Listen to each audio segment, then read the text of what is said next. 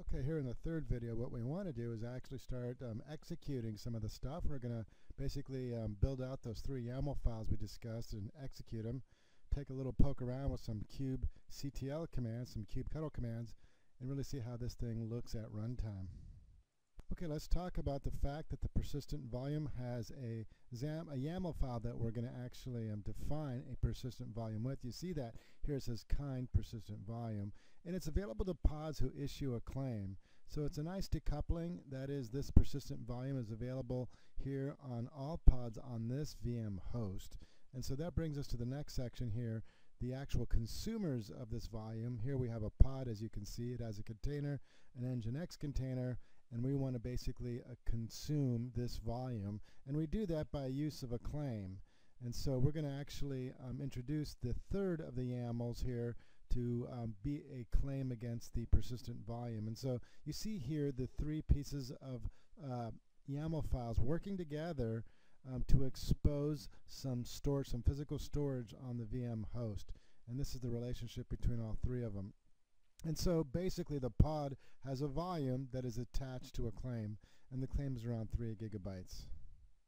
Now, as mentioned before, this is really the diagram we ought to be thinking about. This is what all those YAML files are attempting to represent, whereby we have a network administrator really sharing the storage through a storage pool for which the developer lays a persistent volume claim against, allowing his pod, his applications inside the pod, to access this shared storage infrastructure. In our case, we're kind of cheating. We're putting everything directly on the VM host. Again, we're doing this just for demo purposes to really demonstrate how these YAML files work, but always keep in mind, really, this is the way it ought to be working. Here you can see the actual GitHub repo, K8s vols, where I have the source code, the volume, the persistent volume, the persistent volume claim, and then the pod itself, which consumes the storage. So this is all here for your review. I recommend you go through line by line and kind of understand the basic syntax here, and it is quite basic. So let's start here with the persistent volume itself first. You'll see here that I'm just creating these three files from scratch. The first one, of course, is persistent volume. You'll notice the kind says persistent volume there at the top, and then some of the other capacities like 10 gigabytes, etc. Again, recommend you go there. Let's go do the second one here, and this is the actual claim against that storage. And this is basically saying I want 3 gigabytes out of that 10 gigabytes of storage. The kind is persistent volume claim. And so here you can see the different parameters here that make up. It's requesting 3 gigabytes. And finally, the third YAML file here, this is the pod itself. This will define a volume that the Nginx container is going to use. And so you'll see the different sections here, and we kind of talked about the relationship. We got all three now. The next step is to actually go and do a kubectl create command to actually put these basic YAML files into use. Okay, notice we've got all three YAML files complete now. Let's go ahead and issue the kubectl command against the volume first. So -f, and then we'll go ahead and do that one. And then, of course, the claim is next here.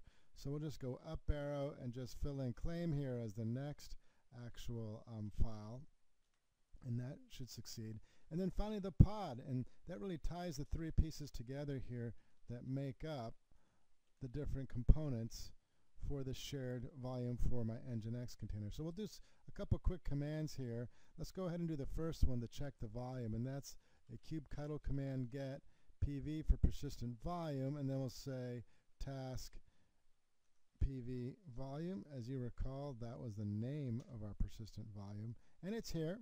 Let's now take a look at the command itself, the claim rather. So kubectl get pvc, the persistent volume claim, and that's the task pv claim name that we need to look up here. Let's see if that's in place. It is. And then finally the third one here is the pod itself. So that's another kubectl command here, get pod task pv pod, and it looks like all three pieces are in place. Later we'll add in a service so we can come in, from the outside. But for the moment, I think the next step, what we want to do is curl in to the agent once we remote into one of the two agents where this is all.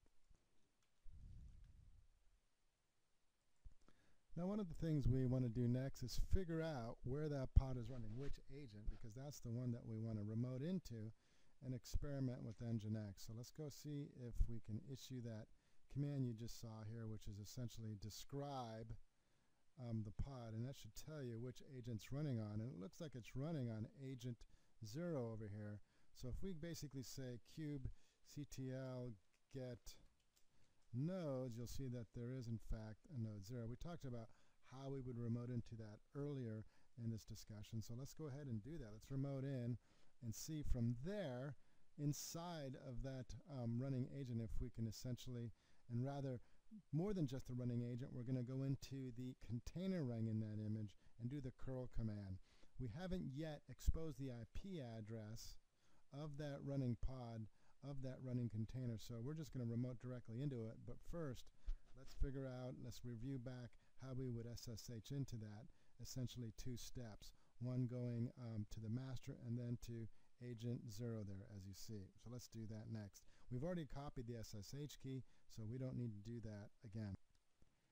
Now it turns out we can just go directly to the pod without worrying about which host it's on.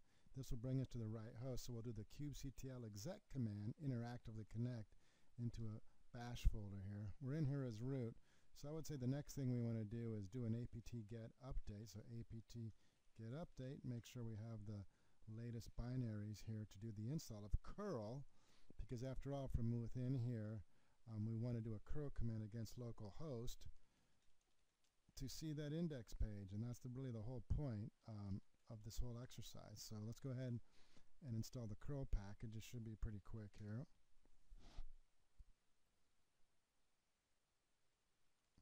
Okay, that's complete now. Let's just basically clear the screen and finally from within this pod do the curl command and actually see what's going on here. Let's make sure curl is installed appropriately. We'll just do curl -- help to make sure it's in there. It is. So now let's just do curl localhost. And everything looks like it's working. Hello from Kubernetes storage. This has been successful. So Nginx has successfully leveraged that persistent volume of shared storage. So any pod actually running on both our agents has access to its local persistent storage. We notice that we create a pod, and using a claim we can get to that storage.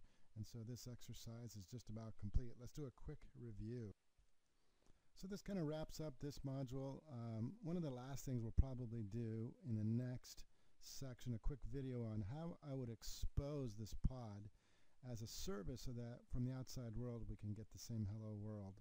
Again, just to review, we used a number of YAML files to leverage this persistent volume, this storage here, where we put an index.html file, allowing our container, our Nginx container, to access this shared storage and actually show hello world. Now, we could have a number of pods all sharing this storage here, and really that's the point here, is to show how persistent volumes, pods, and persistent volume claims can be used together to leverage shared storage on a VM host.